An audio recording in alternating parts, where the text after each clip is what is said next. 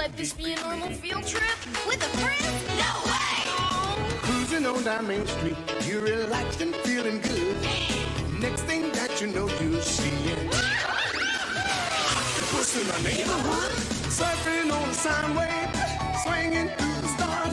Take a left at Human Testing, take your second right past Mars on the magic scuba. Alligator nostril, climb on the magic scuba. Spank a plankton too. Take that! On magic scuba, rock the river of lava. On magic scuba, such a fine thing to do. So strap your bones right to the seat. Come on in and don't be shy.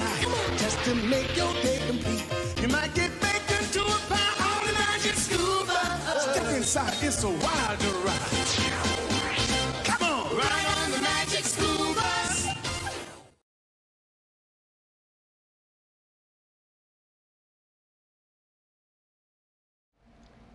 Hi everyone, welcome. I wish there was more way I could work Magic School Bus into everything I teach. Welcome to week 10.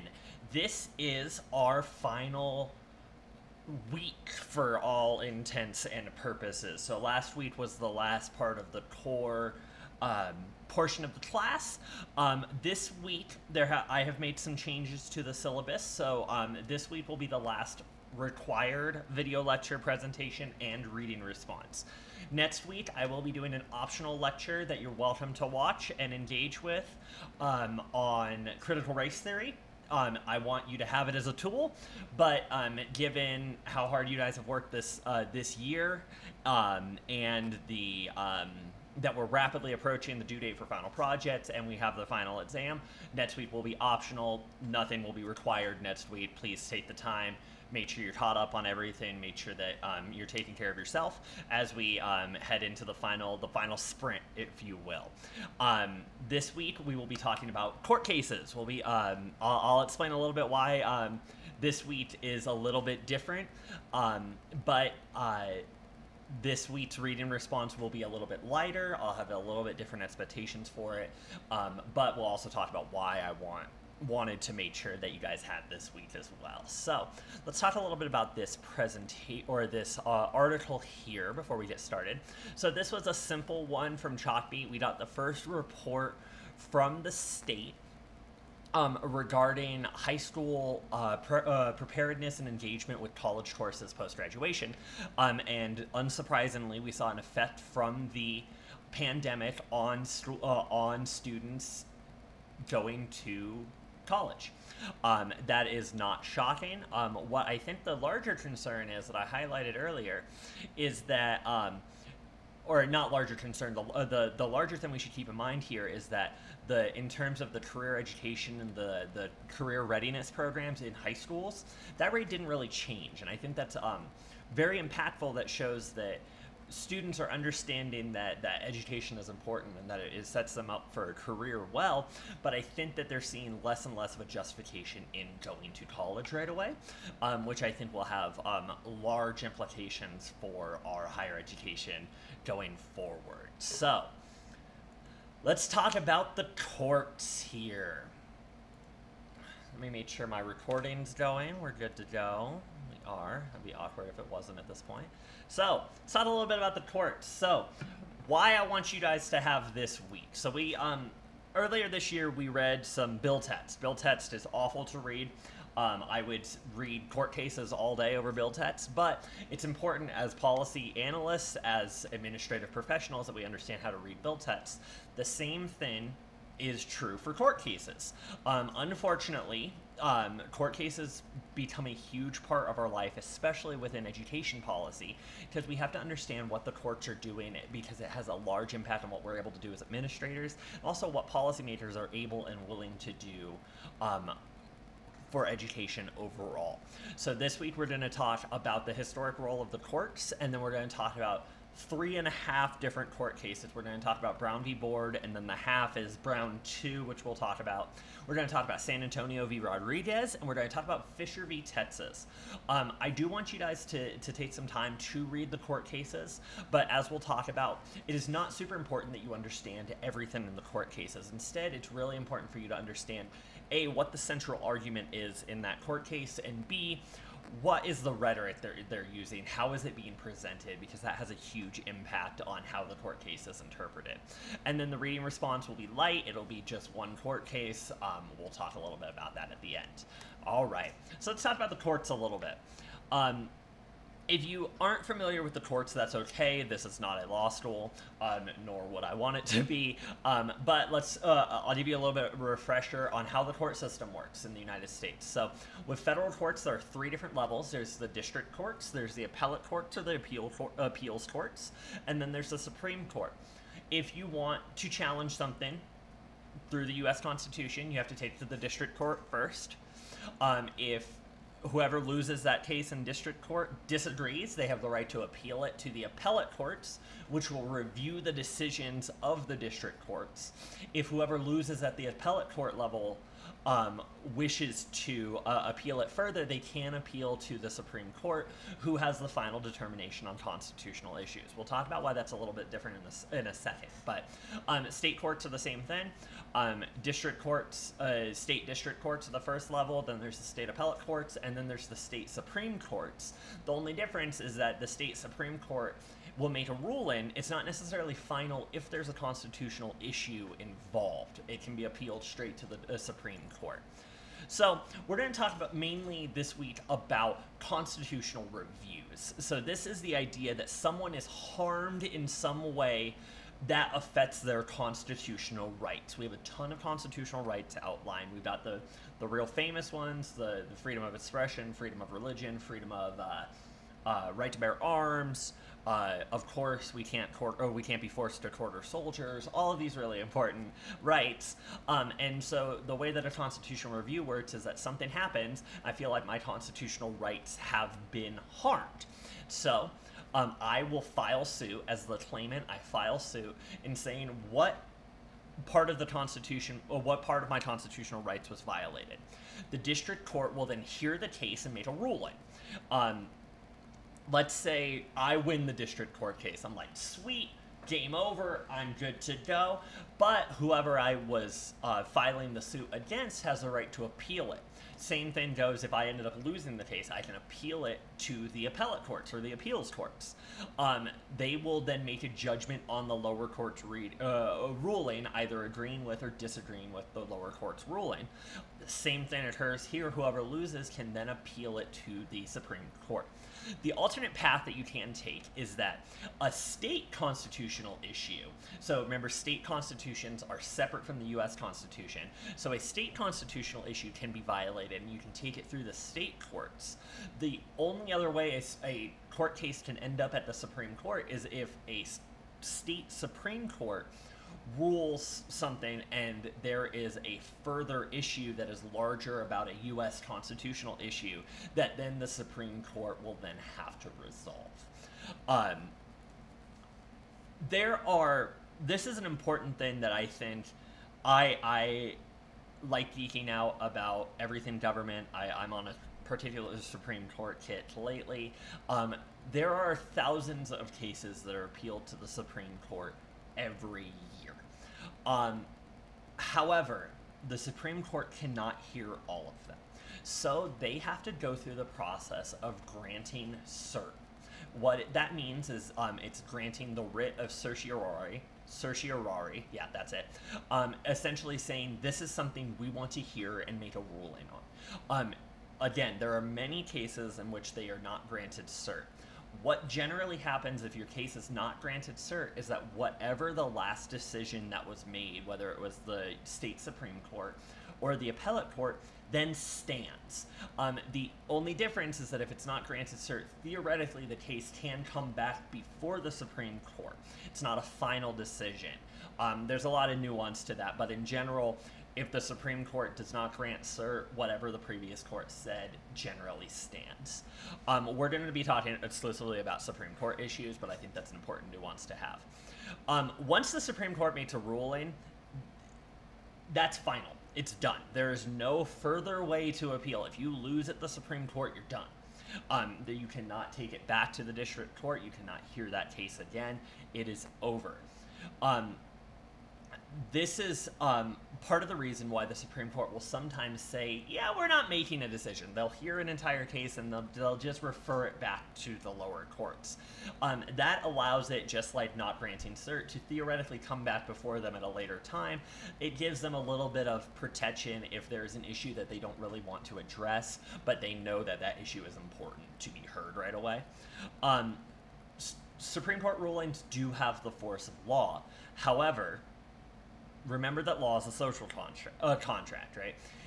If the other governmental actors and other courts choose not to enforce SCOTUS rulings, there's not really a recourse built into the system. This is one of the big loopholes within our constitutional system, that there is no check or balance for if people just choose not to listen to the Supreme Court.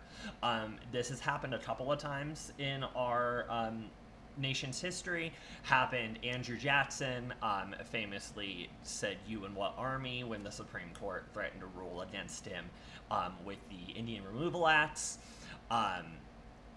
There were a number of different issues with the Civil War that certain states were choosing not to follow the rulings of the Supreme Court regarding emancipation, slavery, that sort of stuff.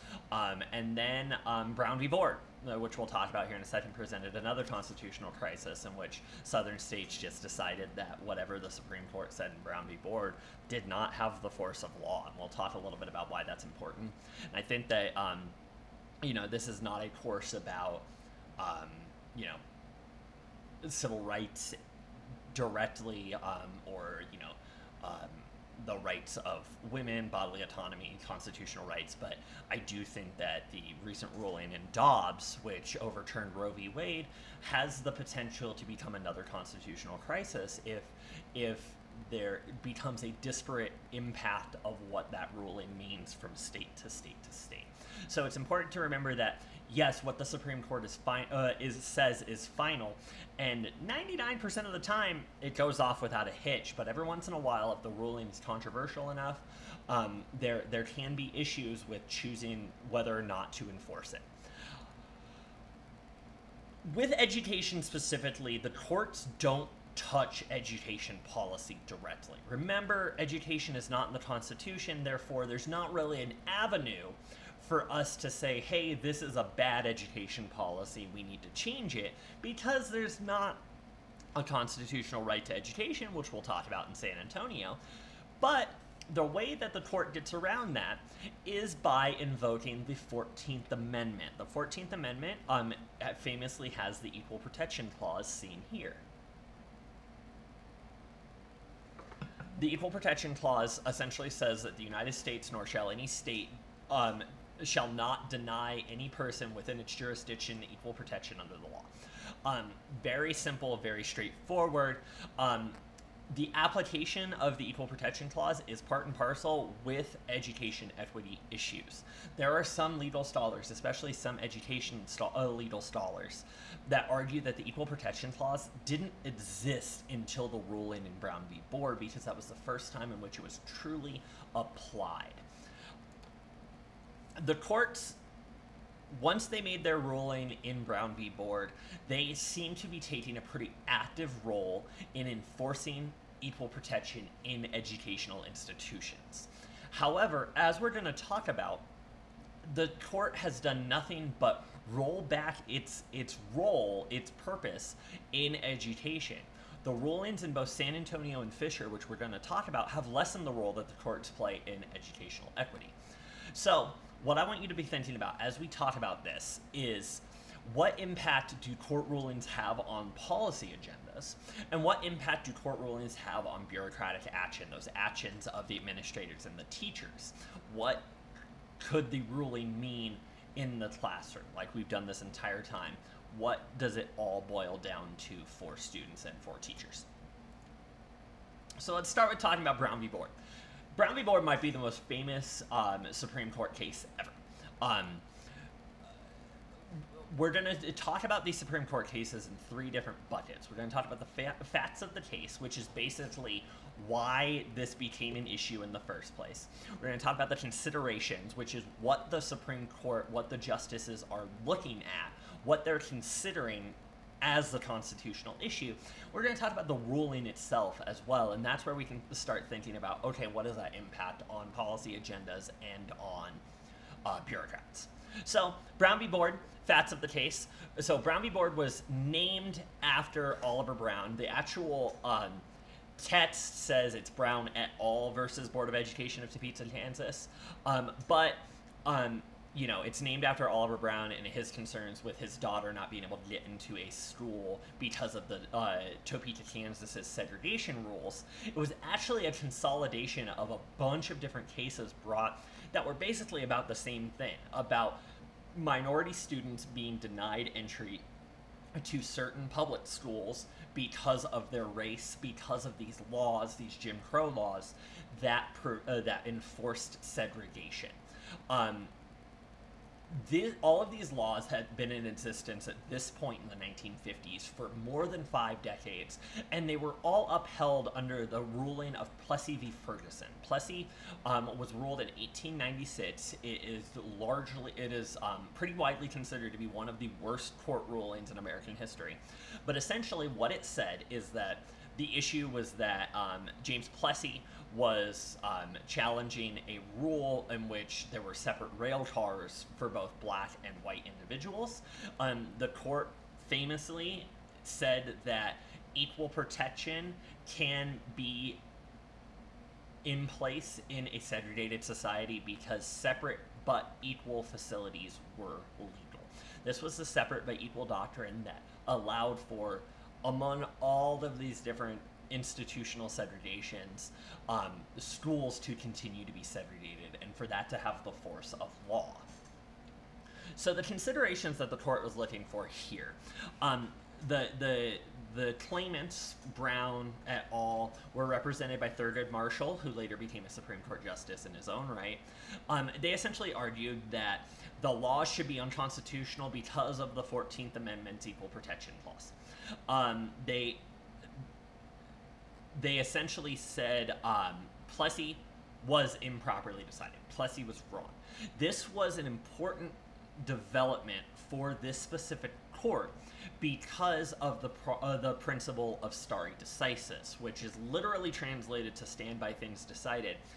Essentially, this is cover for the Supreme Court to say, hey, we just have to listen to what the previous court says.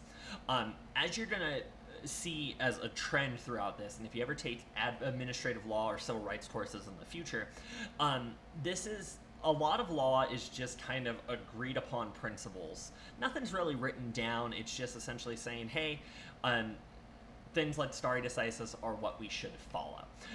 So directly challenging a previous court ruling violated stare decisis because the court was then changing or was then directly challenging a previous court's ruling. This was also a really big deal because it was one of the first major court cases to rely on social science research. The research presented by Marshall and his team was modernized at the time social science research that said, here are the effects of segregation on students' well-being, on their social standing, on their educational outcomes, on their potential career earnings. All of these things that are pretty common in social science circles now weren't really ever heard in the Supreme Court or taken with such force before the Brown decision. They used this as equal to legal decisions, legal principles that would normally have dominated the conversation. This is where the Supreme Court said, you know what, this social science is important for us to hear. So, as we all probably know, one of the most famous rulings ever written, Chief Justice Earl Warren wrote that laws enforcing separate but equal doctrine were unconstitutional under the 14th Amendment. The ruling was unanimous. This was a very intentional decision by the justices on the court, saying that if even one of them chose to dissent or even draw any sort of contrast that may have undermined the initial argument, it would have led to a larger issue. It needed to be unanimous, according to Warren and his team of justices. Warren intentionally wrote this opinion, which you'll be reading. It is posted on Canvas in pretty layman's terms compared to other legal cases at the time. It's pretty easy to read, and that was pretty intentional as well, because he wanted there to be no way for anyone to not be able to engage with exactly what they were saying. Separate but equal was unconstitutional. Full stop. That is what they wanted to happen. This opinion had immediate consequences. It led to celebrations, obviously, but especially in southern states, it led to violent protests. Many southern state governments chose to just ignore the ruling in Brown v. Board. They said that the Supreme Court, they invoked Andrew Jackson, said the Supreme Court can enforce it with all the force of their army, and many southern state governors, many southern legislators essentially said, we don't care what they say, we're going to keep enforcing segregation. This was really critical because even though this ruling was this triumph for civil rights, it revealed the major flaw. It brought this back again, the major flaw in our constitutional system, that if people just choose to ignore what the court says, what power does it actually have? Or do we actually have a system that protects civil rights if a civil rights decision is just ignored by some of the states? So because of this, the Supreme Court did something that, as far as I'm aware, not a legal scholar, but as far as I'm aware, they've never done since. They came back and made another ruling on the same case. They did not hear more arguments. They essentially said, you know what? Since people are ignoring us, we need to further clarify what we mean by the decision in Brown v. Board. So it's pretty colloquially called Brown 2. It's very short, so I didn't even assign it. But essentially, it all boiled down to this idea that, no, we didn't say that it was optional for segregation to be illegal. It said that integration of schools should happen, quote, with all deliberate speed. Now, there was a risk in doing this, because not only did it set the precedent for the courts to say, hey, no, you have to listen to us, and essentially slap everyone on the hand, but it also risked causing a greater issue. There were concerns about a potential another civil war, because if they go back and say again and again and again, hey, you need to enforce this, and people just choose to not listen, our Supreme Court's done. It no longer has any power.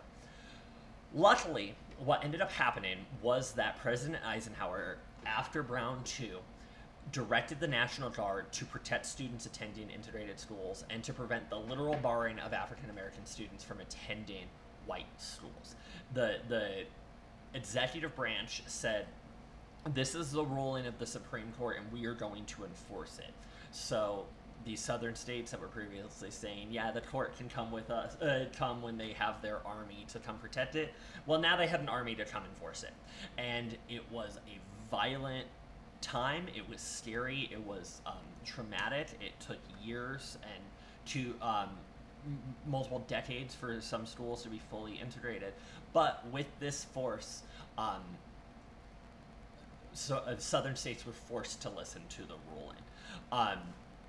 Again, this is, I cannot emphasize enough how wild this was. The court doesn't do this. It doesn't come, once it makes a ruling, it just lets the ruling be, and the way that people, the way that it would come back and revisit a ruling is if another case came up through the system that questioned or challenged part of that ruling. Without that even happening, the court said, no, we need to come back and talk about this again.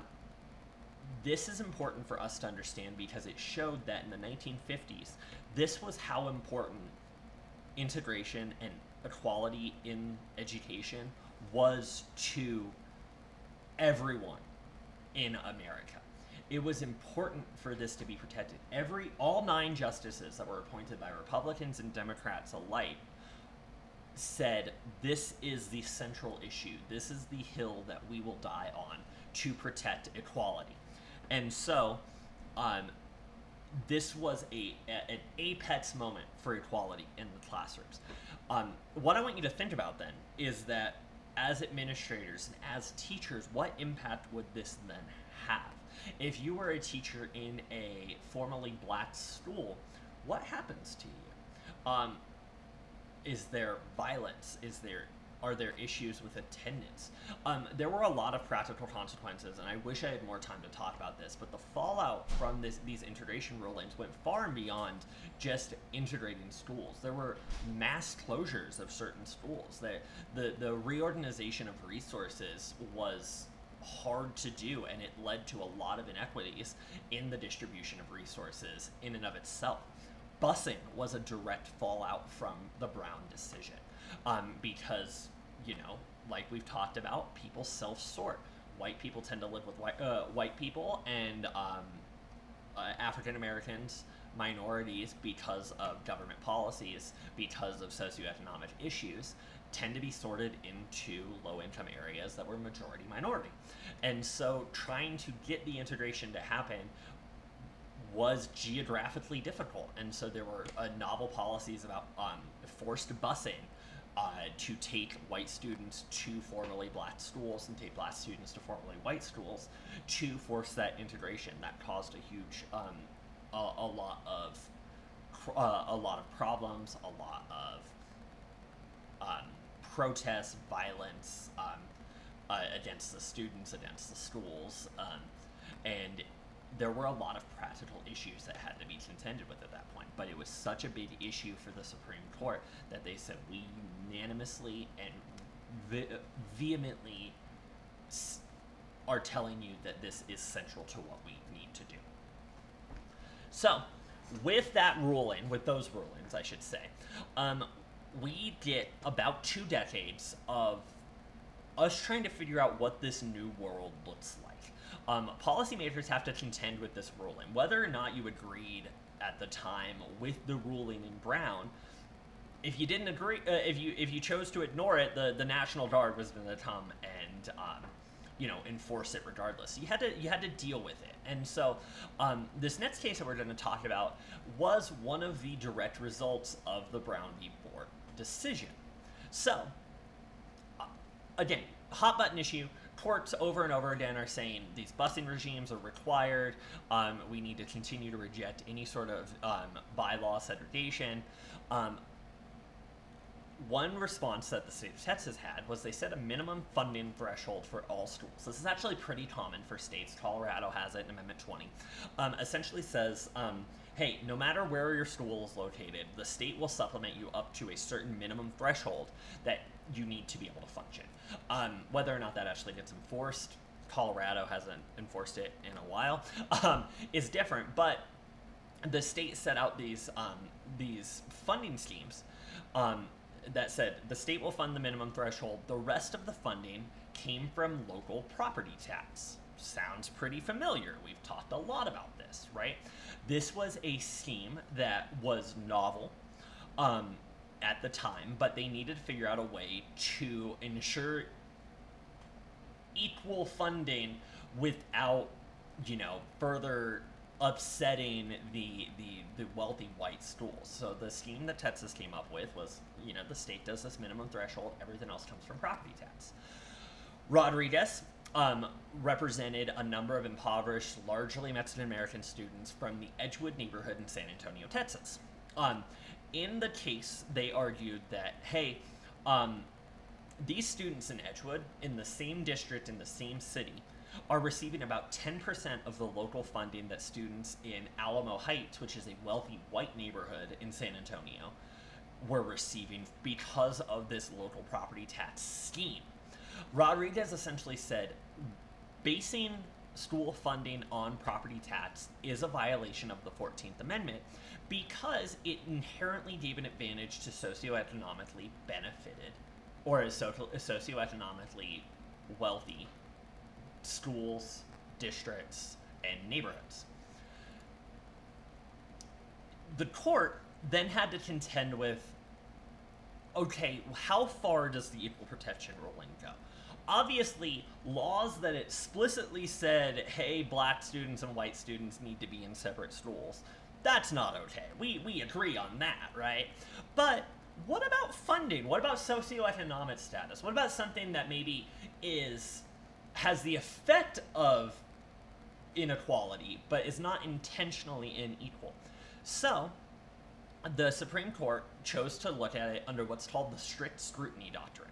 Strict scrutiny is the highest legal standard the court can apply. There's a bunch of different legal standards. For our purposes, strict scrutiny essentially says that the government needs to demonstrate that there is a compelling interest in them taking on the specific policy that they are taking on. So, in this case, Rodriguez asked them to say, okay, is there a compelling government interest in funding schools through local property tax? And could that be accomplished in any other way that would present less inequality?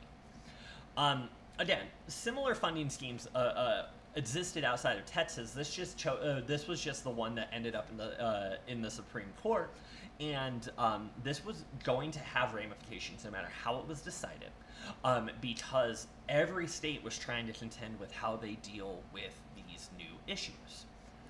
The ruling was 5-4, so pretty much the exact opposite of the Brown ruling. It was very divided and very contentious. Essentially, in the 5-4 ruling, the majority opinion delivered by Justice Powell wrote that they were not going to apply strict scrutiny to Texas funding regime because the Constitution did not guarantee a right to education. To break that down in a simpler form, essentially what the court said was, strict scrutiny only applies when you're violating a constitutional right, and guess what? Education isn't a constitutional right. That was as big of a deal as it could have been. On its own, it became a way bigger problem when this court started talking about why they didn't think that this was applied. So remember I mentioned that this is talking about how far the equal protection rights go. Essentially what the court said is that because the funding regime of property taxes did not, quote, systematically discriminate against all poor people, it was also not so irrational as to be invidiously discriminatory. Simply because the purpose of the funding system was not to discriminate, it was not discriminatory. Because education is not a constitutional right. The court took a kneecap to its own power that it had given itself under Brown. Because now, what they said was that they were only able to review laws that directly addressed racial discrimination. They were not going to take on issues that were not intended or explicitly intended to be racially discriminatory. This was huge. Think about what this means. This essentially said that if the lawmakers could justify that, oh no, they're not intending to discriminate against people, it just has the effect of discriminating against people, those education laws would stand no matter what. This is, and I do not exaggerate, this is the root of most of our inequality issues in education to this day. Because this funding scheme was allowed, every state now has this funding scheme. Every school is funded by local property tax, and therefore we end up in a system in which areas with higher property values have more money for their education. I do want to note that the court later revisited this specific funding scheme and ruled that the specific regime that the Texas legislature had put into place was constitutional. But the reason why this doesn't have much of an impact, they didn't overturn this ruling, is because they didn't say, oh, we're completely changing our opinion. They just essentially said, oh, well, this specific regime in Texas had this specific language and did not serve a compelling government interest, blah, blah, blah, blah, blah. So the Texas one had to change. It did not say that property tax-based funding schemes were unconstitutional. It did not change the ruling that the Constitution did not guarantee a right to education. All it said was this specific funding scheme in Texas had some problems that needed to be worked out. So I do want to give that context there. But for our purposes, the ruling in San Antonio still stood. The Rodriguez decision still stood. And then this was our reality. For years and years and years, this was our reality. The people continued to push back on the ruling in San Antonio for years. And again, eventually the Texas regime was eventually challenged, but Texas still funds their schools through property tax. It just had to be written differently. It's legal. It's legalese. It's about how you write the law. It's not about what the law actually does. It was pedantic. And that's what the fights became. And as we know, from 1970 on, we got a majority of our federal education policies coming through. States were contending with the report and risk. They were contending with No Child Left Behind. They were dealing with all of these new policies. There were even some ESEA amendments that came out after the Rodriguez decision. Our education policy system grew up after the Rodriguez decision, and it grew up in the context of the Rodriguez decision. So everything was built around the idea that as long as you're not directly racially discriminating against black people in education, against brown people in education, that was the system that we had.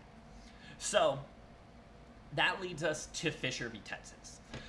This case is the most recent one we're going to talk about, and it is the exact scope of what it said is still really trying to be figured out. But it was hugely important for our purposes when we're talking about the effects of the courts on equity in the classroom. So Fisher v. UT Austin was based off of another Texas law that required all Texas state universities, so every public university in the state of Texas, had to accept all students that graduated within the top 10% of their graduating class. I talked a little bit about my late uncle, who was a superintendent. He talked about this. He talked about how important this law is to Texas specifically, because there are a lot of students that go to very small high schools that, if compared apples to students who go to larger high schools with more resources, wouldn't be able to compete to be able to get into these public universities. So, because of this, the state of Texas said top 10% of every graduating class must get accepted into whatever public school they apply to. So, this meant that if you graduated with 1,200 people, the top 120 were going to get in, but if you only graduated with 10, at least one student had guaranteed admittance into a public university. Huge deal. The rest of the admittance was left up to those universities specifically. So, UT Austin, the biggest university in or the biggest single campus in the state of Texas, they created a formula for analyzing the rest of their students. And in the early 2000s, they said, you know what, we're not seeing the amount of diversity we want in our student body. And so they created what was called the Personal Achievement Index, which was a number of different things that included race.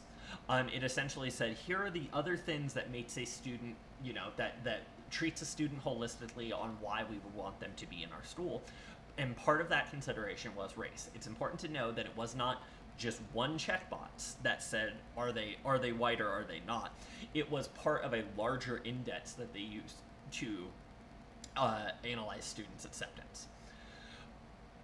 This presented a problem for Abigail Fisher. She was a graduating senior who was white and who was denied admission to UT Austin because she did not graduate within the top 10% of her class. She applied to UT Austin, didn't get in, and challenged that she didn't get in because race was considered, and because she was white, she did not get in. this is the reverse racism argument. This is about it is tangentially related to affirmative action, right? Giving preference to minorities to make up for historical discrimination. Fisher said, you're discriminating against me because I'm white, and that also violates the Equal Protection Clause. The university fought back, and they said, no, what we're doing is we're trying to serve our own compelling government interest in increasing diversity by including race as part of a larger selection of, or a larger judgment of our students. Holistically, race was just one of the considerations. They essentially said Abigail Fisher didn't get in, not because she was white, just because she wasn't a good candidate to get it. So, the Supreme Court, remember, a significant amount of time has passed, especially since Brown, but even since Rodriguez at this point. The court looked dramatically different. There were no overlapping justices, so they had to contend with the idea of, like, okay, what does the Equal Protection Clause actually mean when it comes to race-based policies? So remember, Rodriguez said if it's not talking about race directly, not something the Supreme Court should be involved with. This was talking about race directly. So the court said, okay, we know that based off of Rodriguez, we need to apply this strict scrutiny standard. It directly addressed race in education. And they had talked about affirmative action a lot over the past 2 decades leading up to this. The court needed to determine whether or not a race-based scheme was necessary, or whether or not it was implemented arbitrarily. So this essentially meant that, what is the compelling government interest? Is there a compelling government interest? So it has to pass the strict scrutiny bar. But then they also had to say, would a non-race-based scheme achieve that same compelling government interest? It added another layer on top of this. So here's how it fell. Way more convoluted than even the ruling in Rodriguez. It was a 7-1 ruling. Kagan abstained because she had heard cases similar to this while she was a lower court judge in that area. Justice Kennedy wrote that the race-based policy, did pass the strict scrutiny test, and that a diverse student body was a compelling government interest. The court didn't just allow all of these race-based schemes to go into effect, though. It essentially said that UT Austin's policy was written specifically enough to not violate the 14th Amendment. It was narrowly tailored to achieve that outcome. I am not a legal scholar, not a lawyer, nor do I want to be. This is a particularly hard case to digest because 7-1, you're like, wow, what a uproariously popular, almost unanimous decision. It wasn't the case. The reason why it was 7-1 is that most of the justices, or many of the justices, including Thomas and Scalia, essentially said, oh, well, the lower court should have used the strict scrutiny test, and they didn't. But they did write what were called concurring opinions, which are essentially like, we agree but opinions, that said, hey, yes, strict scrutiny should be applied, but we shouldn't say that race matters. Like, the fact that Kennedy went on and said that race is a compelling, or diversity in admittance is a compelling government interest, shouldn't have happened.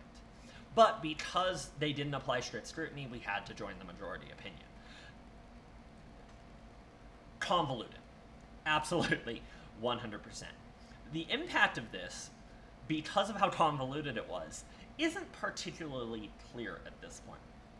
Yes, the court did say, yeah, diversity is something that we should consider, but given that the court since 2013 has become more and more conservative, there are questions about whether or not a scheme like this would survive. We talked about stare decisis earlier. So traditionally, the court would just say, well, the ruling in Fisher it was final. We're going to listen to it, and other schemes that were narrowly tailored to achieve that diversity interest should survive as well. However, the Supreme Court has also recently started to say, to quote a podcast I like, "Stare decisis is for suckers." Overturning Roe v. Wade in such a strong fashion as they did in Dobbs does call into question some of these other rulings, especially the ones that had more nuance than something like Brown did, right? Whether or not race would be considered is now up for debate. This is a huge problem because if you are a university administrator and you do want to increase diversity, you have to be concerned about considering race as one of your factors, because if it does get challenged and brought all the way to the Supreme Court, would the Supreme Court actually uphold it? Would the Supreme Court still agree with what it said less than 10 years ago? That's something that affects the behavior of administrators. It affects the behavior of policymakers. Policymakers may be a couple of different ways. They may be more inclined to further protect the role of diversity and in our education systems through statutes and laws, or they may say, well, because we don't know what the Supreme Court's going to do, we're just not going to touch diversity issues. The Supreme Court has a lot of power in affecting both what administrators do and the agendas and the actions of policymakers and lawmakers themselves, because when you are not sure what the Supreme Court's going to say, it's going to make you more hesitant. You don't want to get caught up in a lengthy legal battle, especially one that goes all the way to the Supreme Court.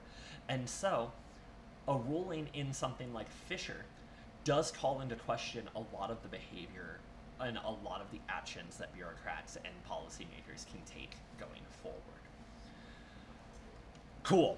Law class over. Let's kind of put a bow on this, and I'll talk a little bit about why this week is important to me. So, since Brown, the courts have increasingly taken a lesser and lesser role in protecting equity in education policy because of the diminishing role and increased diffusion about what the 14th Amendment actually means for education.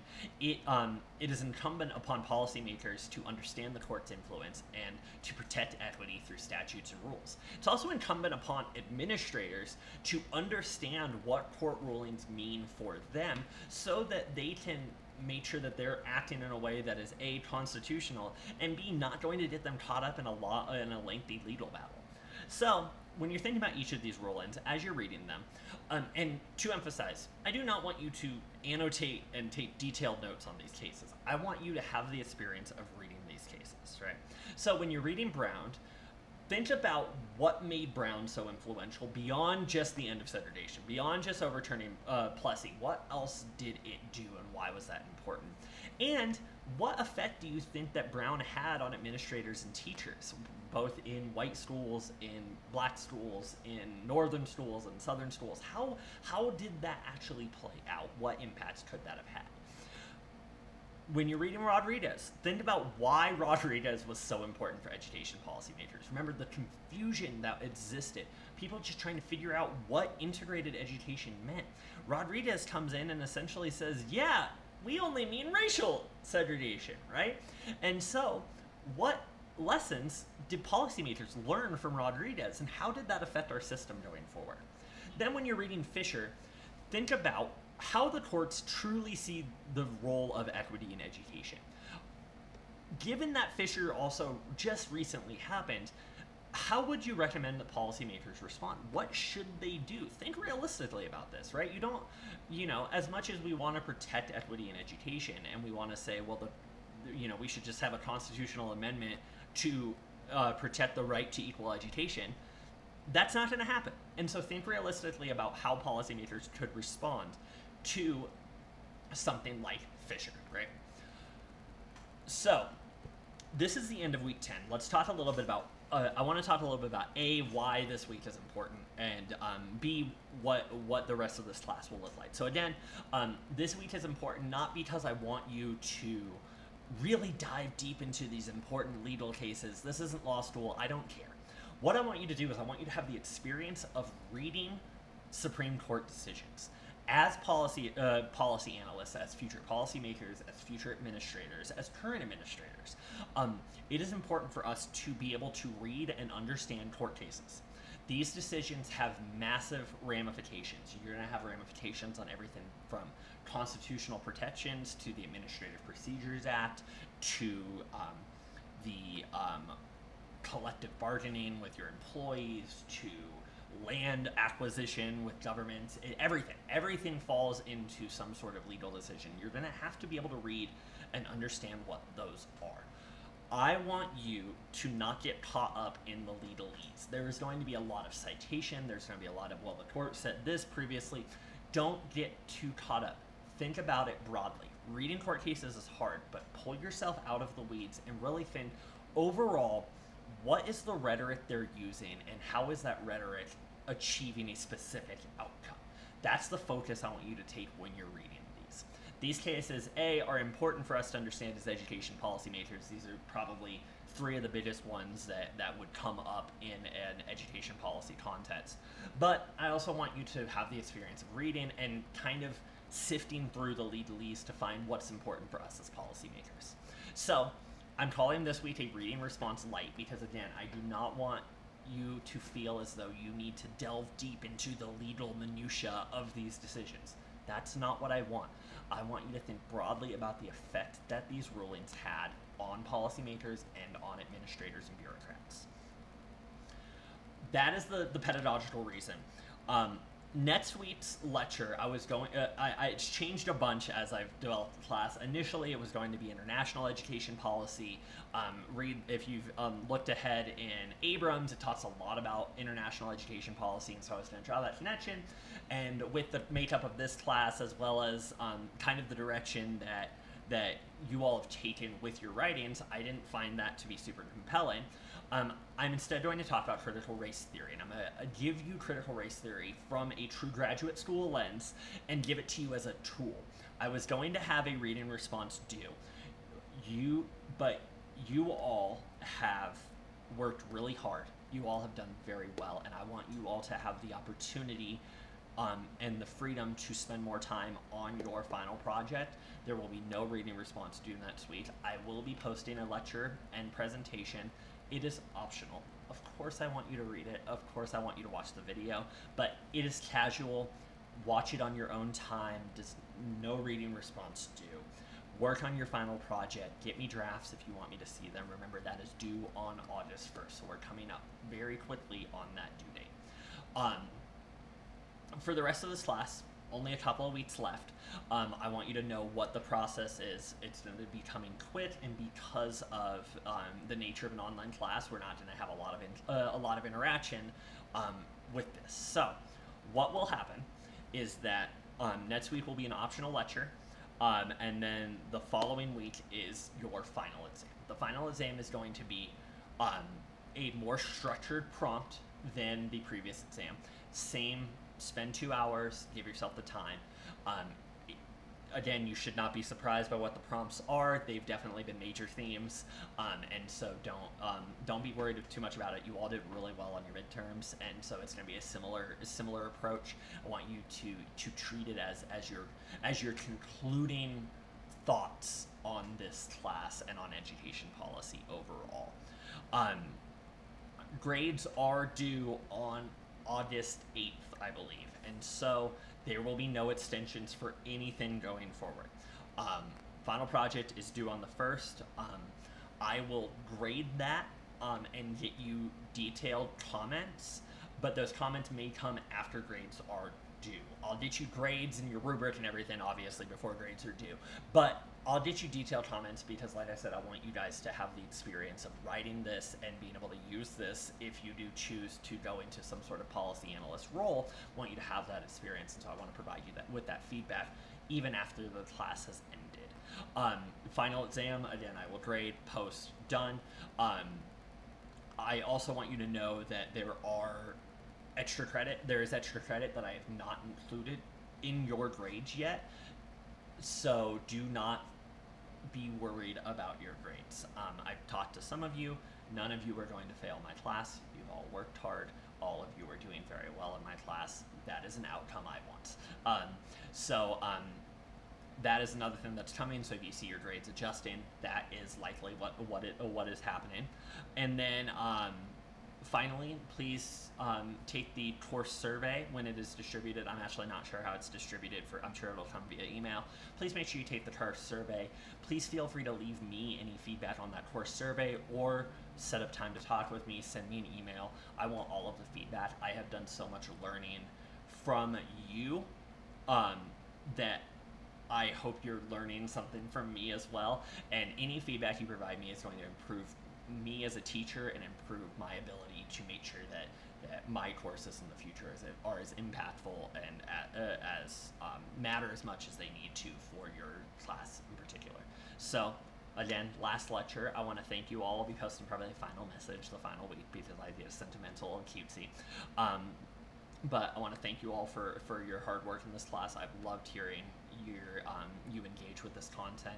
It makes my heart very happy that you're engaging with this content so deeply and so thoughtfully in a way that when I was in grad school, I felt like no one else talked about education policy in this way. And so it makes me very happy to see that you're engaging with it in this way. And I also want to thank you for all of the feedback and everything you provided me. Good luck on your final project. Good luck on your final exam. I know you're all going to do great. So thank you all, and you have a good rest of your week.